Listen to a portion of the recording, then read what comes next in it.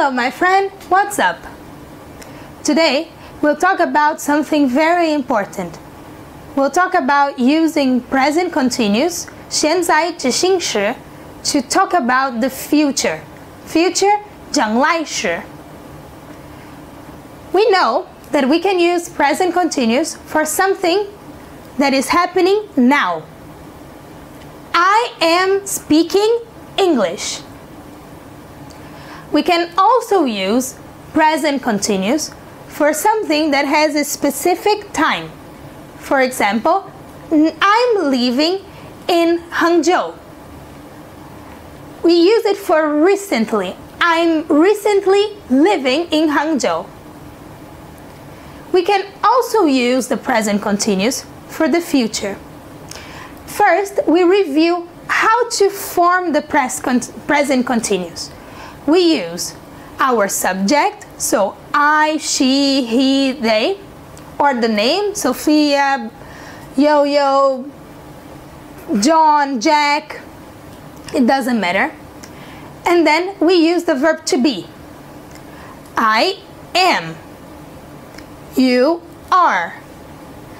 And the next verb, we use ing at the end. 我们用 verb to be, 然后下个动词我们加 ing 在动词的后面。I am doing. I am working. I am studying. When can we use present continuous for the future? 什么时候我们可以用现在进行时说将来时？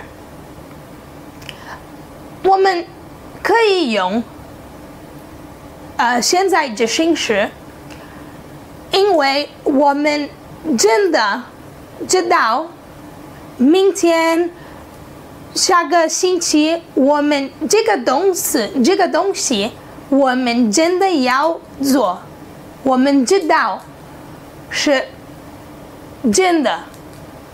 For example, tomorrow I'm flying to Brazil. I know that tomorrow I have a flight. 我知道明天我去巴西。I'm going to school tomorrow. I'm going to work. I'm working tomorrow. Are you working tomorrow? Yes or no? Usually, present continuous for future is a short future. 不是一个圆的将来时，是近的，是明天、下个星期、下个月，但是下个年我们不可以用现在进行时。我们不知道我们一年以后我们做什么。We don't know what are we going to be doing in the next year. So I'm working tomorrow. I'm studying tomorrow. I'm going hiking tomorrow. I'm meeting friends tomorrow. That's for short period when you are certain. Do you understand? If you have a question, send us a message and go on our website and do the exercises related to this class.